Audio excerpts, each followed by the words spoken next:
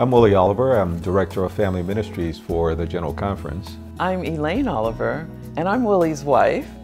And we partner in ministry together. We write, we speak, we train directors of family ministries around the world, and we have a television program, Real Family Talk, with Willie and Elaine Oliver, and we help families to maximize the potential that God has given them for mission. Well, you know, churches are made up of families. It would behoove us to pay close attention to how we could foster healthier relationships in those families. Because when there is conflict in the family, it makes it a little bit more difficult for families to come to church. And then it makes it a little bit more difficult for the church to do mission. And so that's why we feel that family ministries is just so critical to the mission of the church, because if our families are not strong, how can the church be strong? And so what we've realized during the crisis, and particularly in these last 18 months with the pandemic, families are beginning to implode. And we realize, and Christian families, Christian homes. And so we realize that many of us have been living on the periphery of family relationships. In other words, we were doing just enough to get by. But something else we realize, we've been living on the periphery of our faith. We've been saying nice things.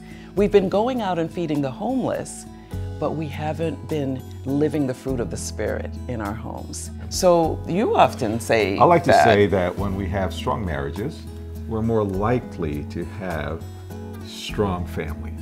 When we have strong families, we're more likely to have strong churches. When we have strong churches, healthy churches, because we have healthy families, we're more likely to share the gospel with power and joy. And I say to help hasten the coming of Jesus Christ. So it's cyclical. You know, it's an entire structure, model, if you will, of how we position the church, how we position our families, how we position ourselves in society for winsome witness. After all, the Bible says in John 13:35, by this they will know that you're my disciples, because of your love one for the other. That love is best exemplified when you're getting along, when you're kind, when you're patient. Then we see the love. Paul tells us in 1 Corinthians 13, love is patient, love is kind. How do you know you're loving in your family? Because you're patient and you're kind. And those two virtues, those two elements seem to go out the window in times of crisis. I want to appeal to our world membership and to our families around the world. Hone in on what Paul is saying in 1 Corinthians 13 about how we love. Be patient, be kind. If we could just be patient and kind and have that in the front of our minds, on the prefrontal cortex of our brain, as we relate to each other, I guarantee that our families will have the kinds of relationships that will shine forth and people will see Jesus in us. I remember growing up in the church. I'm a pastor's kid. I grew up in the church. Can the world see Jesus in you? This needs to be the mantra of Seventh-day Adventist families around the world. We're talking about I will go. What are you going for unless the world can see Jesus in you? In family ministries, we call it I will go with my family. We want the entire family to be mission focused. That's what all our Adventist families around the world should be.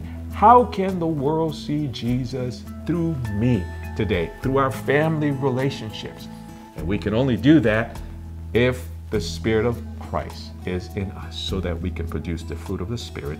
And only when we have that Spirit in us can we be patient and kind. So when we have strong families, even in times of crisis, we're able to minister through the storm. We always say to people, especially people of faith, but even people who are not proclaiming faith, that prayer and meditation, and we're talking about meditating on God's Word, is the first place we want to begin. You know, God says, call on me. You know, He says, cast your cares on me. So when we're going through something, why not turn to the one who says he can give us peace, to the one who says he can heal us, to the one who says he cares about us? Ellen White says, where angels love to dwell, she says, make your home a little piece of heaven on earth. That's what we're proposing to our membership around the world. Make your home a little heaven on earth. And you're not doing it on your own because we can't do it on our own. But with God, all things are possible. Claim that. Have family worship every day. Speak to the Lord. Invite Him into your homes, into your hearts. And then pick a fruit each day.